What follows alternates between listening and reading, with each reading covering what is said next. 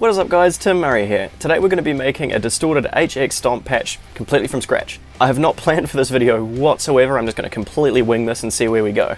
This had been requested by a couple of you guys, so if you have any more suggestions, fire them down in the comment section below. Just a wee bit of housekeeping first. The guitar I'm using is my Warmoth Telecaster, which has a bare knuckle silo in the bridge, a flat 50 in the neck, and it's also got a piezo system in it, which I probably won't be using in this video. If you'd like to learn more about this guitar, click on the card up here. Right, so jumping straight into it, what I'm going to be using is the HX edit window, because I've got this plugged in via USB. So much easier doing it on the computer than it is doing it on the unit itself, so like, if you are making patches from scratch, this is the best way to do it. Seeing as I'm also going to give away this patch for free, I'm not going to use any external IRs or anything like that. So let's try and make this completely in the box. Alright, cool, so we're going to start with the amp and cab. Now a user by the name of Turbo Plasma Chicken, which is quite honestly a fantastic name, has suggested the archetype lead, so let's give that a go today. Just up the level a bit.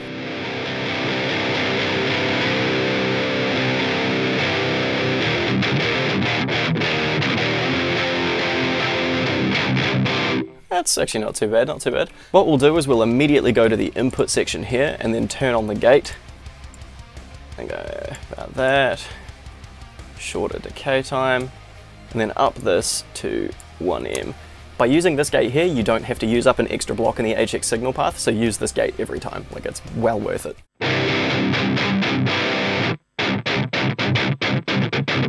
Now of course what we're going to do is we're going to want to boost at the front of this, so I love using the Scream 808, but because this is the version 3 firmware, I'm going to use the Horizon drive. That's nice, maybe a bit brighter,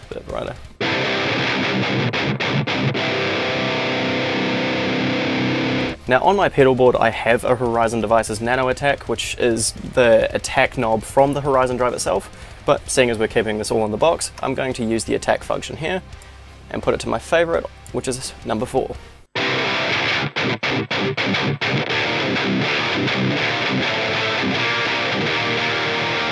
That's actually sounding pretty wicked already. Now we'll go over to the cabinet window here, and now I'm a big fan of the oversized Messer from the ML Sound Lab, so closest thing to that would be the XXL V30 here.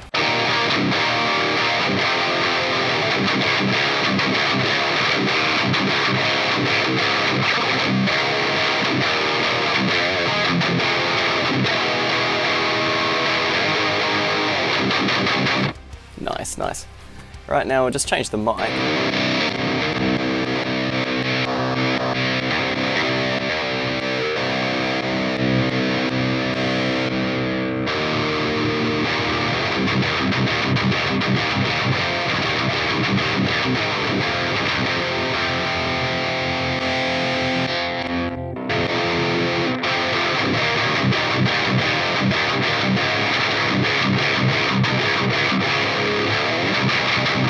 Now I kind of like that one, but it is kind of a wee bit heavy in the bass range, so what I'll do is I'll go to a block here, go to the EQ section, and then click Tilt.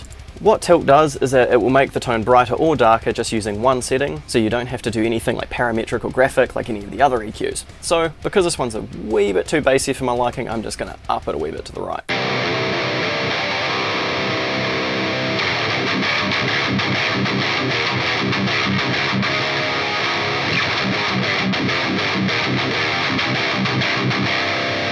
So of course that's pretty much the bass tone, and that's what I would use to get started. So now what we can do is add a few more effects, maybe a delay and reverb for some leads, or we can get into pitch shifting. Let's do that. So at the very start of your chain, go to pitch and synth, pitch wham, yeah. Now this will automatically be bypassed when you first put it on, so here we go. And I've got an expression pedal plugged in too, which is EXP2.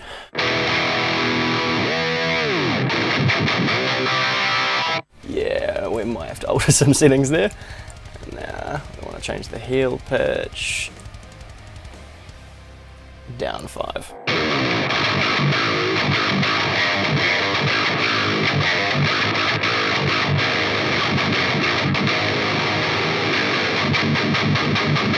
That's basically putting this guitar in drop G, if you're wondering. Now we'll go down, let's go down to -7, so that'll be what, drop F?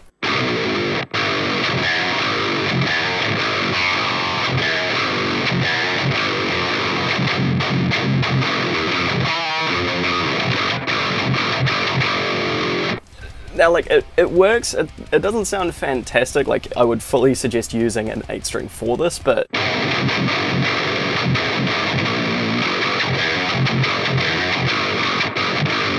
that does a pretty damn good job just by itself, eh? So, if you don't have an 8-string or anything like that, I would fully suggest playing around with this because it is pretty fun. Now what we'll do is we'll actually move the distortion unit over here one, just so we can put something after the pitch. Now what I would suggest doing here is that with pitch shifting, it can kind of change the timbre of the guitar, you know, might make it a bit more bass sounding before the amp, which can muddy things up. So once again, go to the EQ section. Let's use, I might just use a 10-band graphic for this one. I think I kind of want some upper mid-range in there again. I'm going to up a couple here and just kind of see what it sounds like.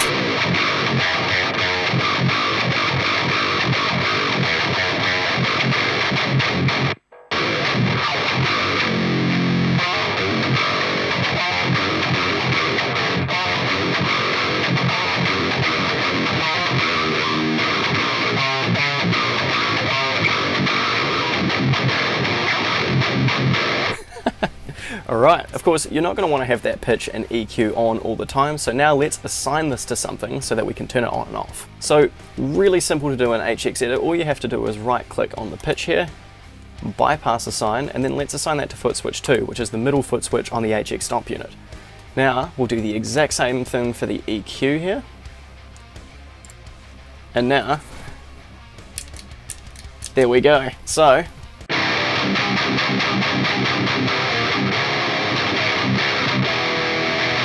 that's just your standard drop C, drop F.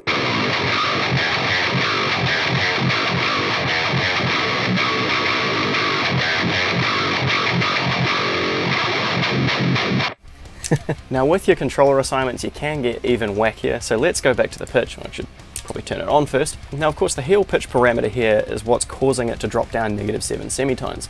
But what we can actually do is that we can have this heel pitch assigned to one of the foot switches as well, so that it will drop it even lower or maybe raise it up again. So same as the bypass assign, if you just right click heel pitch here, we go to foot switch 1.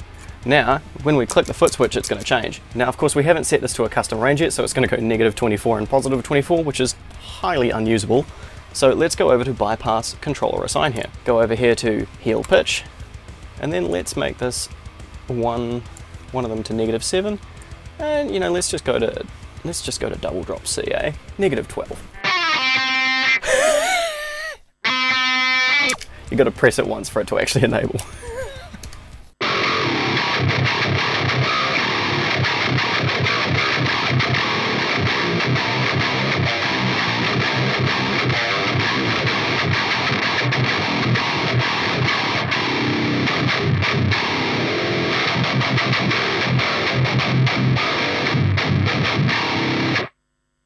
Alright, so now let's drop F, double drop C, just by the press of a button. Okay, now that I've had too much fun with the pitch controls on this, let's go to doing a delay and reverb for the end of the tone.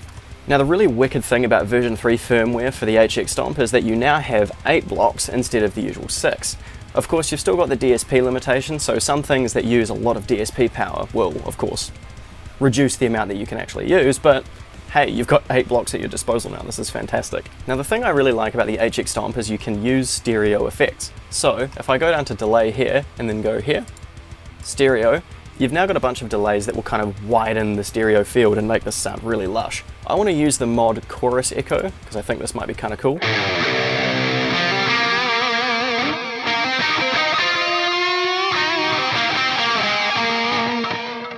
Now, I am not a lead player, this is a full disclaimer right now, but you'll get an idea.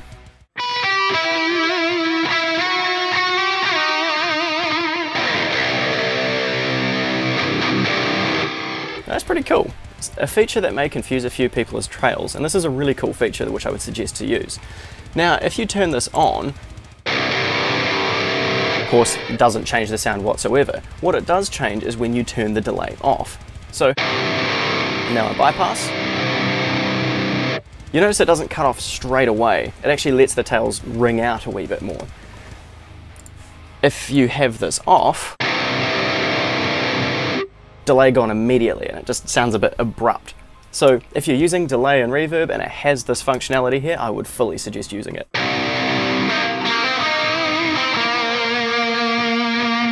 Might slower the mix a wee bit. And now let's try to do a reverb. Something that you're going to want to note here is that because you've selected a stereo delay, you're going to want to select a stereo reverb as well. Otherwise it's going to push everything back into mono and probably sound a wee bit weird. So we will go down to, where is it? Reverb, stereo, cool. And we've still got all of the DSP power available, so we can actually select any of these that we want. Let's try plateau. Let's not try plateau.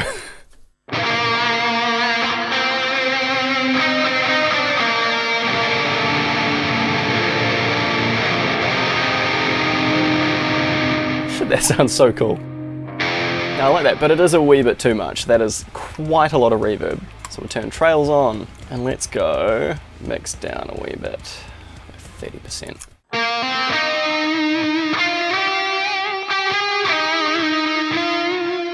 Let's try the neck pickup.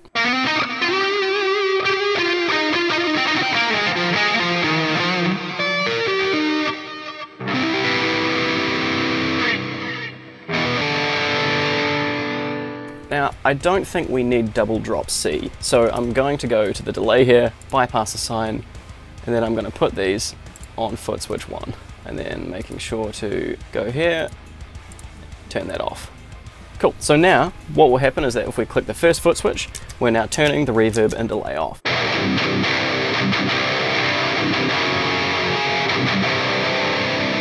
Just before we finish off this tone, what I'll do is I'll go back into the amp and cab and maybe change a few of the parameters there. We haven't really touched it yet. Now, bias is an interesting feature which allows you to get basically cold tubes versus warm tubes. Cold tubes meaning that the sound is going to be a lot brighter, kind of a bit more harsh on the ears, whereas warmth is going to give you a nice mid-range push with the highs rolled off a wee bit.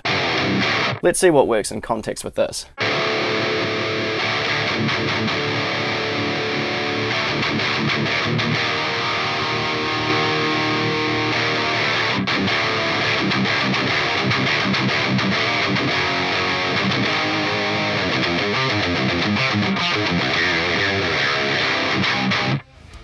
Gotta say, for once I actually think I prefer warmth. Let's up the mid-range a wee bit. Maybe back the presence off.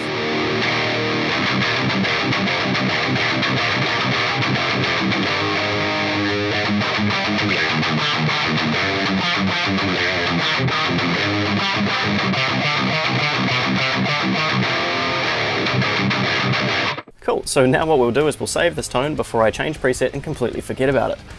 So we go up here, and what should we call this? Let's call this Murray Metal.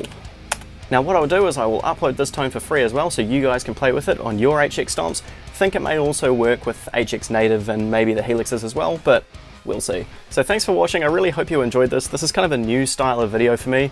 You will notice that with my other videos I'm very well spoken, and that's because I've basically scripted the whole video. I'm not very good at talking to a camera, it just feels very unnatural to me, so if you've got any pointers for me or anything that I can improve on, let me know in the comment section below. What I'll quickly do though is I'll just change over to another guitar so you can hear it in context with, of course, different pickups, different wood, maybe a few extra strings, we'll see. Okay, I couldn't help myself, I got an 8 string. So this is my Solar Guitar's A1.8C, which of course has the Duncan Solar pickups in the bridge and the neck, and it's also got a 27-inch scale neck rather than the 25 that my Warmoth has. Let's see what it sounds like.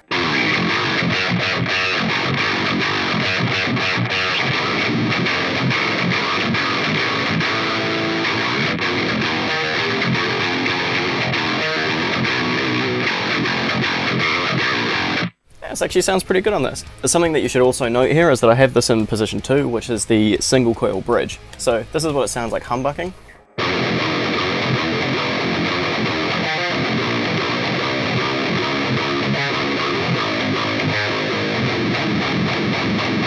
I seem to really enjoy using this in the single coil mode because it just has this different sound to it that I really enjoy.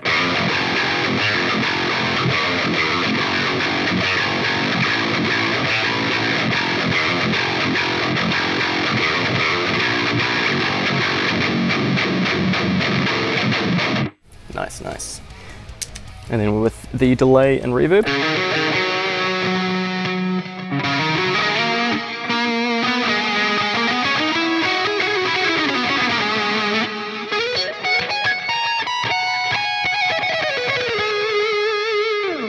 and might as well. Let's try it with the pitch shift.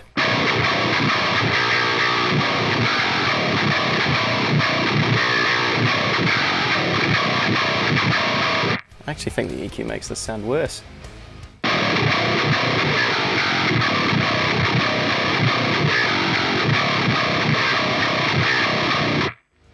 I still probably wouldn't use that, let's be honest. So thanks for watching, and I hope you have a wonderful day. Timmy out.